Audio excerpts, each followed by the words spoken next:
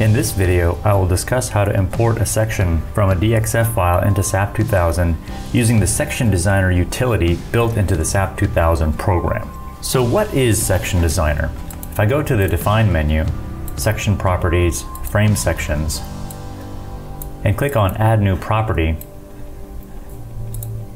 underneath this pull-down menu, you can see we have different types of sections to be defined.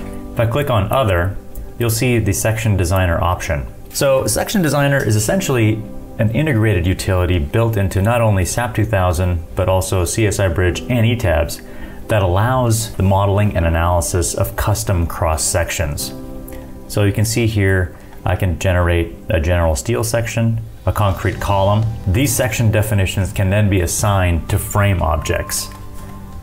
So perhaps I'll define a concrete column. You have the option for it to be reinforcement to be checked or designed. I can define the base material, and if I click on Section Designer, you'll see a small program pops up.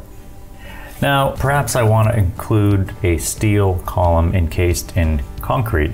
I have the ability to define different types of shapes. So I can click the concrete column there.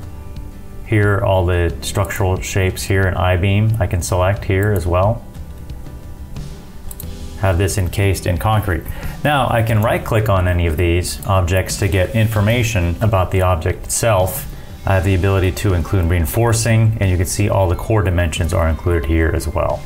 I also have the ability to generate any type of unique section.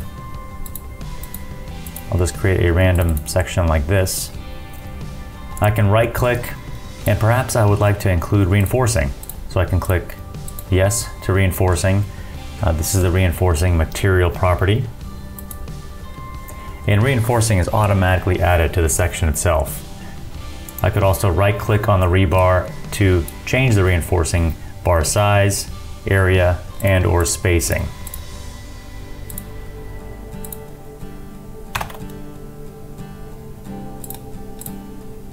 There are many capabilities included in Section Designer, including the calculation of section properties,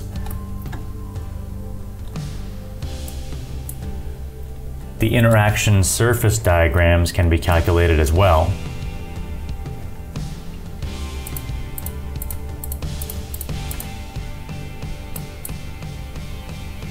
and lastly, I can show the stress of a specific section. And once I click Done, you can see this section, it can now be given a section name. You'll see it is now populated in the Frame Properties box. Okay, let me show you one last thing, and this is how to import a section from a DXF file directly into Section Designer. So if I go back to Section Designer here, you'll see there's an option for import section from DXF. Now, let's take a moment to see the exact section I will be importing. So if I go to AutoCAD, you can see here that this is a very unique section that will be imported into Section Designer. Now, one thing to note, when generating these sections in AutoCAD, they must be closed polylines. Otherwise, there will be errors upon importing into SAP2000.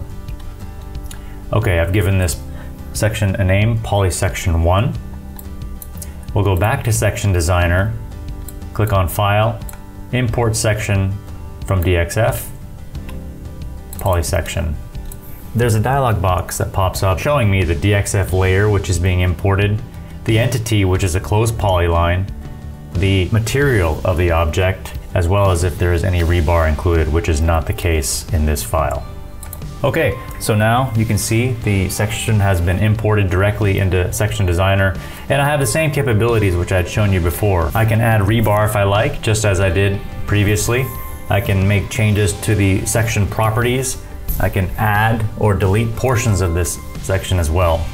And any changes I make will be saved, and once I click Done, I can give this section a name,